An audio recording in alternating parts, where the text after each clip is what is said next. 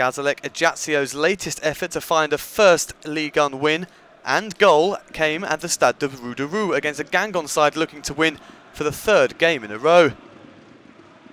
Jocelyn Gourvenec made 2 changes from the team that won at Nice for the hosts, with Sloan PRIVAT coming in for Mana Dembele to partner Jérémy Brion up front.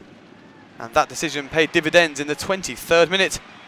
Brion, a summer signing from Hanover, showed good understanding with PRIVAT to give his strike partner a second league goal of a season and continue Gazelec's miserable start to the campaign. But history finally arrived 485 minutes into the away team's Ligue 1 career and 10 minutes before half-time. David Ducourtieu, who conceded the crucial penalty against Monaco last week, pulled the ball back perfectly for Kader MANGANE to write himself into the Gazelec history books and put them back on level terms. Any hopes of a first goal bringing a first win were dealt a massive blow just 4 minutes later though. Guinean midfielder Issiaga SYLLA shown a second yellow card for that foul on Nicolas BENEZET.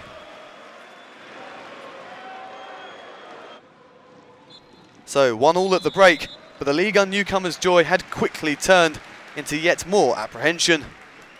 Thierry Laurie responded by replacing Khalid Boutaï with defender Pablo Martinez in an attempt to at least get a first point since the opening day of the season. But just after the hour mark, Brion produced a moment worthy of winning any game. The 30-year-old striker showed remarkable agility to flick up a Lars JACOBSEN cross and thump a stunning overhead kick past the despairing Clément MAURY. The shot too hot to handle for the goalkeeper and giving Brion a first goal since returning to his home country.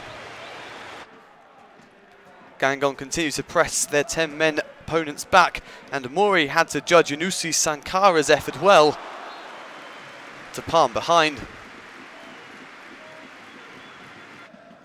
MAURY wasn't having a good day though, and his error almost allowed Guingamp to score again.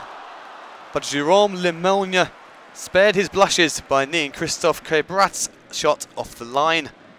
Jacques Zouer reminded Jonas LÖSSL that he was still involved in a game. But Guingamp held on easily enough for a third consecutive victory, leaving Gazelec still rooted to the foot of the table. 2-1, the final score.